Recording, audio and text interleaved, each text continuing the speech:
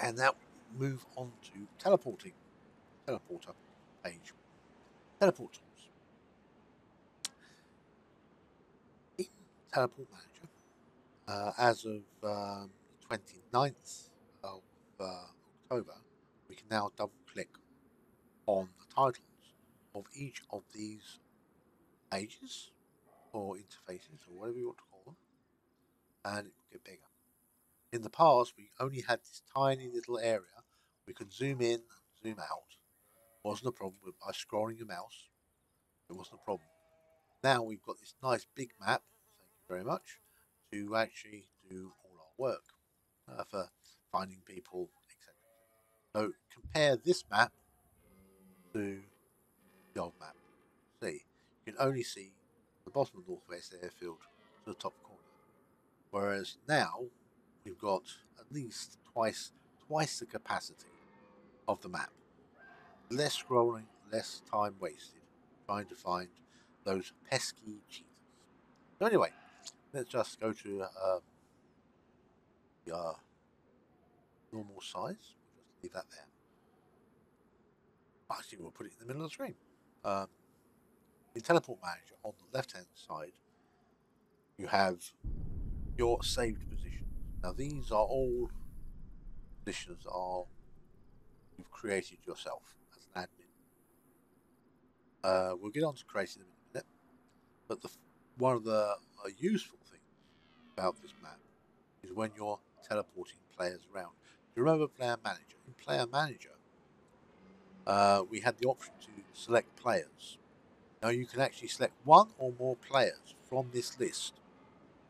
Once they're selected in the Player Manager, come to your Teleport Manager, and on the bottom left you will see Teleport Selected Players. Check that box, and once you double click on this map,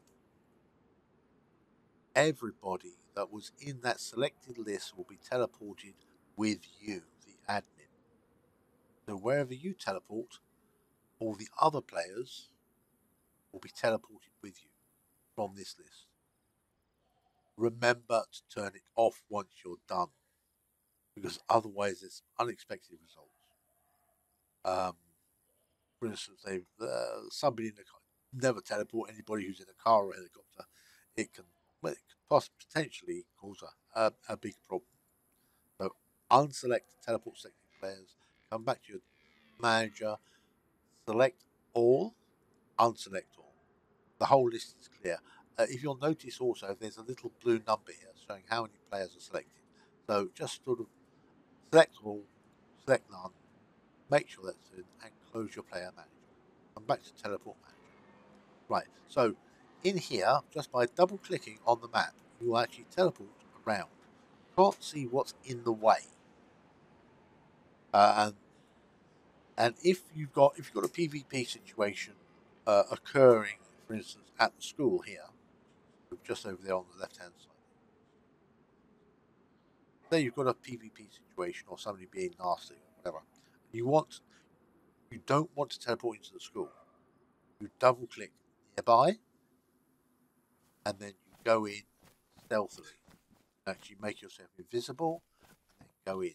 If you teleport in right on top of the player, they might shoot you or attempt to shoot you, and you won't see what's happening. Teleport nearby. The best way of sorting things out. Get a lay of the land, identify the issues yourself without being compromised by the players. So I'm just going to go free cam, H to teleport there, and come out of invisibility mode. So you'll see that the car's vanished. Are you wondering about that? I have not set the timer for the cars in the XML file. So by travelling over 200 meters away, the car has despawned. Remember that, if a car despawns, always check your timers in the XML. Make sure that it can live long enough. Also, a car that is damaged or a vehicle that is damaged anyway, like a battery or a spark plug, if you travel more than 200 meters away from it, it will despawn. But anyway, back to our teleport manager. So teleport manager is very good for moving things around. You can actually also do something similar with ESP, but that's another thing entirely, which we'll come to in a minute. You're wondering how to get these save positions. It's quite easy. What you have to do, what you can do, not telling you exactly how to do things. It's up to you how you do things. Imagine this is a trader, and I want to teleport here every time when I select one of these teleports. So, what I'm going to do, I'm going to my inventory. I'm going to drop an object. This is going to be a large stone. I'm going to just drop it at my feet. And you can see it dropped right at my feet. Step back, and I press my key bind for copying position. Be copied to the clipboard. I'll pick up my stone. I will now go into Notepad, which I will show you here. And in Notepad, I will paste the information. You'll find that it's identified as stone. Orientation does not matter at the present moment because I'm just creating a teleport point. This position here is, I don't want the brackets, I just want the bit that's inside. So I'm going to copy that. I'm going to make a new line. I don't want to teleport 211 feet up in the air. You must change this to a 0. Don't worry about the bit afterwards, that's insignificant. It can be helpful. Just make sure this is set to 0 at the moment. You're teleporting to a location on the ground. I'll show you what happens when you try to teleport higher. So you've got your new thing, copy it from your notepad. That way you don't have to mess about in game. Then we come back to the game. We press the home key. We add new position bottom left. In the new position, we'll give it a new name. Must give it a name. So this is building test area. And we call it 1, 2, 3, 4, 5, 6, 7, 8, 9, 0. And you can see you can't see the name. So we save. No, we don't save. Sorry. We paste, Control V, delete what was there, Control V, the new data we got copied from the notepad. Now we save it. You can see that you can't read it properly. And this was a problem for a long time until the 29th. And now you can double click on Teleport Manager title screen. It will open up and you can see the full name and the full coordinates now. So, let's bring that back to normal. Actually move it around the screen if you like. Fine. I'll leave it there. Select this. Click the button box and these options will appear. Delete, edit or add. Sorry about that for the moment. We're going to teleport to that location. So we're going to click teleport and we will appear where the rocks were. 0.3. Remember that 0.3? We are 0.333 above the ground. Didn't notice anything, did you? Nope. It's such an insignificant amount that it wasn't a problem. Now imagine if this trader teleported to was actually up there on top. So I'm going to go into FreeCam mode, which is my key bind is negative, numpad negative. And I'll zoom up and I'll come over here. And then I'll press H to teleport to location. Come out of FreeCam. Now what I'm going to do, I'm going to drop my rock again on the ground. Drop the rock. And I'll press star. And I'll have a new set of coordinates. Pick my rock up. Don't forget to pick your rock up. And now we go back to the notepad. Bring notepad back up. And this was all your old stuff. So let's put our new stuff in. We take our new coordinates from the top. Paste them on a new line. Now, you're wondering, that was 0 before. It was also a different number. It was 211 before. But yeah, so if you know the ground position height, and now you know the height of the thing, just take one number from another. But on average, you'll notice that the character height is 1.8 meters or 1.8 units. Let's call it 1.8 units because that's an easier number. And we stand near to where we are, we can guesstimate that this container here is around about 2 meters high. So that's 4 meters up. So we'll come back to our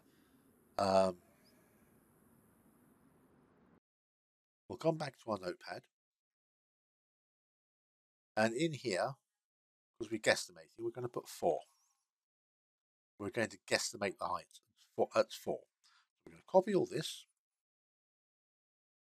and we'll come back in game. And here we add in position,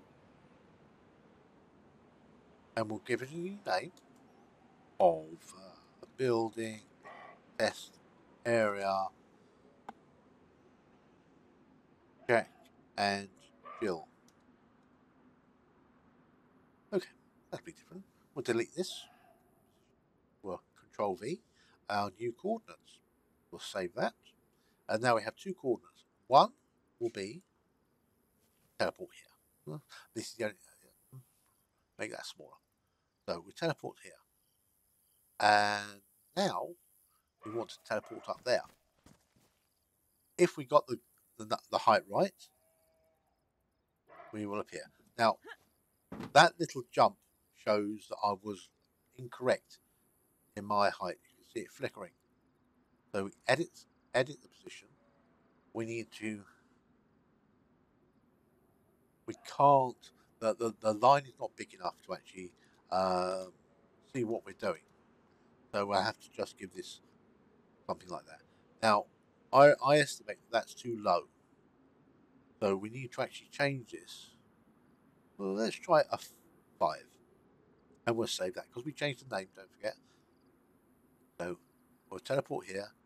And 5 is reasonably good. There's a little flicker there. And we can double click it, and that's fine. That is our new teleport point. It's if you try and just press the star and you're inside a building, you'll copy the building location like that. So it's better to drop an object on the ground and get the coordinates for the object that's sitting on the ground than it is just go in pressing your copy to clipboard. Let's just teleport over here, and we'll just delete this object because that's annoying me. And teleport down there. So that is the basics of Teleport Manager and creating a safe position. Unselect, otherwise you'll teleport incorrectly. If you've got lots of players selected in your list, you can actually do the same thing. You can select a location, and everybody selected, or select individuals. Click the teleport selected players and select where you're going, and teleport everybody to that location. Now everybody would appear at this location. Uncheck. Remember to unselect everybody before leaving the screen. Mistakes happen, and if you're in a rush, it can be quite interesting, let's say. From here also, you have the ability, the Teleport Manager, to actually see another player and just double click near him to be near that player. And that's about it really for teleport tools. We shall move on to the next subject, I suppose.